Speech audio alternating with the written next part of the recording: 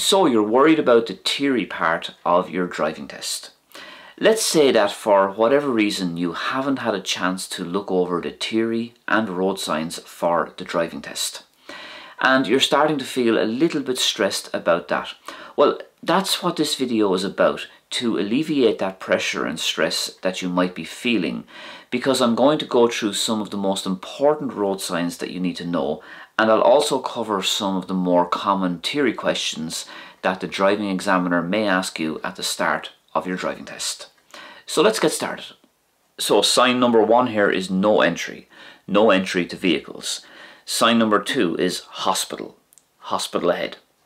Number 3, pedestrianised street or pedestrianised zone.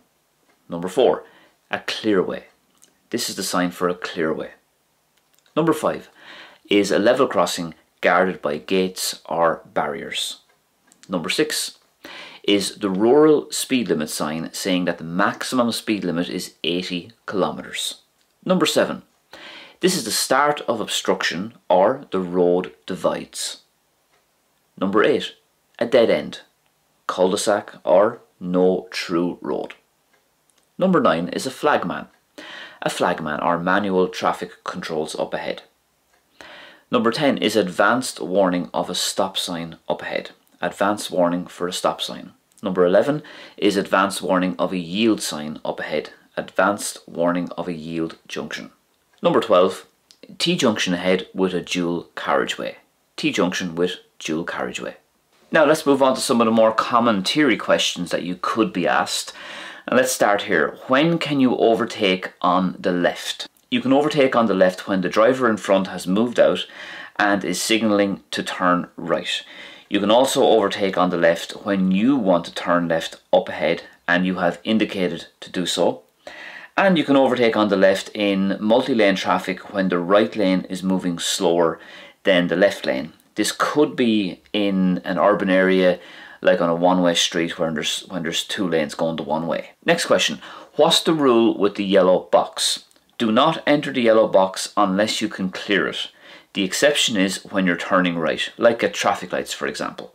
And also on the yellow box, sometimes the tester might phrase it by saying, when are you allowed to enter the yellow box? Or they might say, what's the exception for stopping in a yellow box? So just be aware of that. Just be prepared for the different ways in which they might phrase a yellow box question. Next, what is a clearway? No parking or stopping during the time shown. The area must be kept clear for moving traffic. How would you know a zebra crossing at night? Because of the flashing amber lights and beacons. Next question. What does an amber traffic light mean? This means you must stop unless you are too close to stop safely. Now I'm sure you can appreciate that if you want to do well on the theory and road signs part of your driving test, then you need to plan, prepare and study. Because what I've covered in this video is really only a few of the questions and road signs that you need to know. Remember, this is just an emergency backup, just in case you haven't done any preparation for the theory.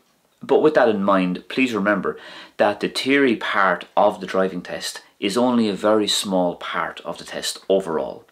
The most you can lose is 1 grade 2 mark. So try not to get too worried or stressed about it, because it's really not worth it. The most important thing is how you drive on the day of your driving test. You're going to find some more recommendations in the description for more great videos to watch, and a few recommendations up here as well. If you enjoyed this, don't forget to give it a thumbs up, and I'll be back very soon with another video. Slán go fóill.